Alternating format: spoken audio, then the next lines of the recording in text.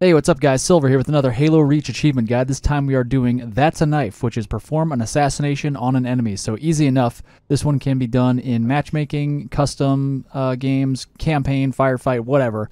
Anywhere you could play, you could get this achievement. So we're going to start up Nightfall. This is the third playable mission. This is a very easy mission to get this achievement on. So you want to run up behind any enemy and press and hold the melee button down. So right at the start of this mission, you can see there's an elite that is not facing you, so just walk up behind them, press and hold the melee button. You'll go into that fancy assassination animation, and that is it. Thank you very much for watching. If you want to keep watching, you could click on one of the related guides on the left side of your screen, and also be sure to subscribe by clicking on the scorpion icon and hitting that bell for notifications. You could also check out other social media links of mine down below in the description, and I'll see you in the next one.